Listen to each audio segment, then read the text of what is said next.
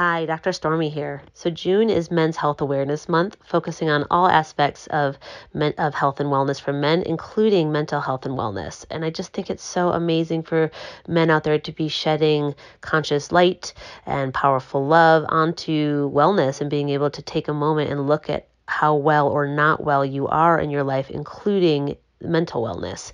So in honor of this month and celebrating that, this week's podcast is for you men out there on how to last longer and to feel empowered in your virility and in your prowess. So here is a little clip from this week's podcast.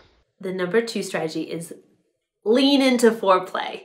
I actually hate the term foreplay because that suggests that it's something that happens before the play. But to me, it's all the play. And I want it to be for you. I want you to think about it all being part of the play. Not like the appetizer and the main course meal, right? Main course meal being sex and appetizer being foreplay. No, it's all a fabulous buffet. So for the rest of the tips and the juicier tips, definitely check out the full podcast episode on YouTube or all of your favorite pod platforms.